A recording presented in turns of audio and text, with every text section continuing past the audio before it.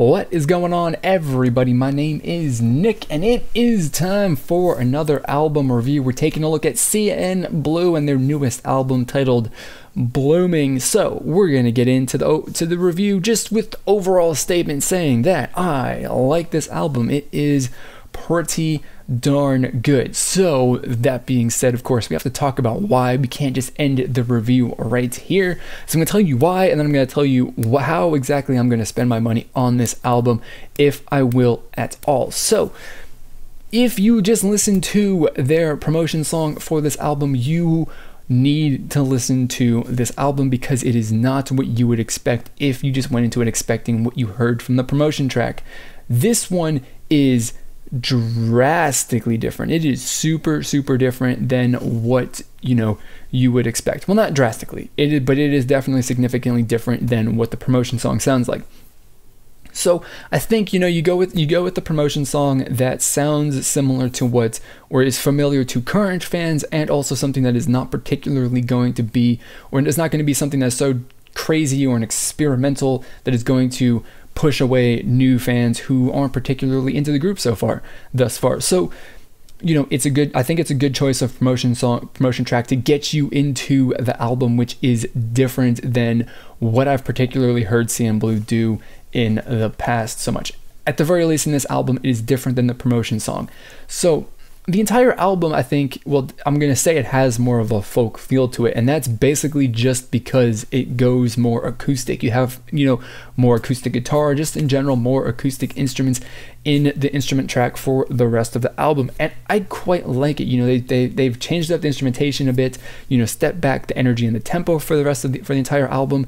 It's really nice to listen to. It's very interesting. It's definitely very different than what you would probably hear with any of the other, K-pop rock groups or the pop rock groups in K-pop these days.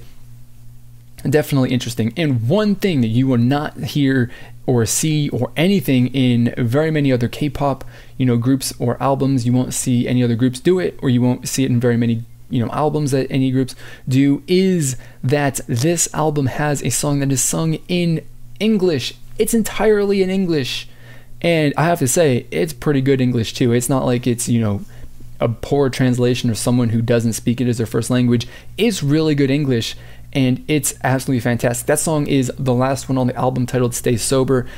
It's really good, and obviously this is something that you do not see in very many albums, if at all. I mean, the most recent release that the first release I've ever heard of, really, that's been entirely in English was Amber's song for The Station, and that was the first time I've heard a K-pop song that was sung in English before. So it was definitely different, and CNBLUE has done something similar, although most people probably won't hear it because this one is buried at the end of their album. So definitely check that out. It's it's a really good song, and definitely for foreign fans who are fluent in English, or as me, it's their first language or the only language that they really know.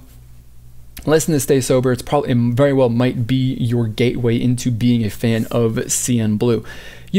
And overall, generally speaking too, going back to that difference between the promotion track to the rest of the album, right? The entire feel to it it's not really weird. It's just, I said it was weird when I wrote this, but it's not so much that it's weird, it's more that it's just interesting that they would do that. Like I said, it's kind of like, give it a familiar feel to current fans, and something that's not going to, push new fans away to bring them into the album, when you get something that's a little bit different than what you would normally get from CNBLUE. So that's really nice. Like I said, it comes on, the first time I heard it, it was a bit weird, but honestly, as I listened to it a couple more times, it's good, it's nice. I like that it's different. It makes it interesting. So you listen to the first song, which is their promotion song, and then you drop into the second song, which is definitely the most different song on the entire album, and that catches your attention. I'm like, if you weren't really paying attention to it, and then the song just completely changed like that, I'm like, I had to pause for a second. I just thought, and I was like, whoa, that's weird. What is going on here? And that definitely got me more interested to actively listening to the rest of the album, as opposed to just sitting there playing video games or doing whatever it was I was doing and just listening to the album as background music.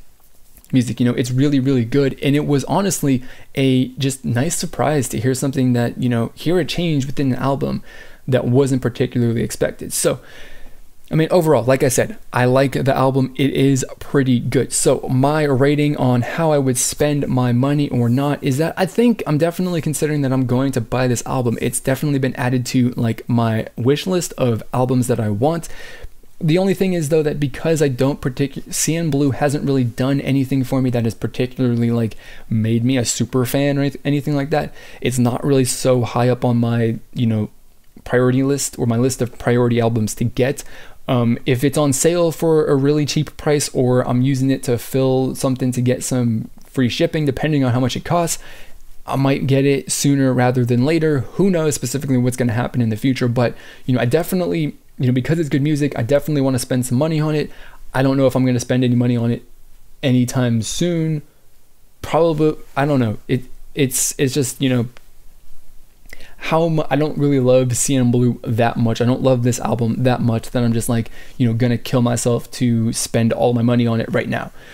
Later in the future, definitely I will buy it, I will spend the money, but just not right now because I just do not like it that much. So that is it for my album review. Down in the comment below, whatever, down in the comments on social media, let me know what you think of this album. You know, I want to know CNBLUE, your favorite song, you know, whatever. What are your thoughts on it? Do you agree with me or do you disagree? Whatever. Like I said, down in the comments, or you can hit me up on social media, Twitter and Facebook. I think I'm pointing to the wrong corner. Yeah, my social media icons are up there. What am I even doing? Anyway, that is going to be it for this video. As always, I want to thank you for watching, and I'll see you all next time. Goodbye. By the drummer and the bassist, and that is definitely the strongest point of CNBLUE in my opinion. This one, right, it's the main feature of the group. Like I said, it's really great. This one, as with any song that they do, I think is, you know, it's strong and it is engaging, or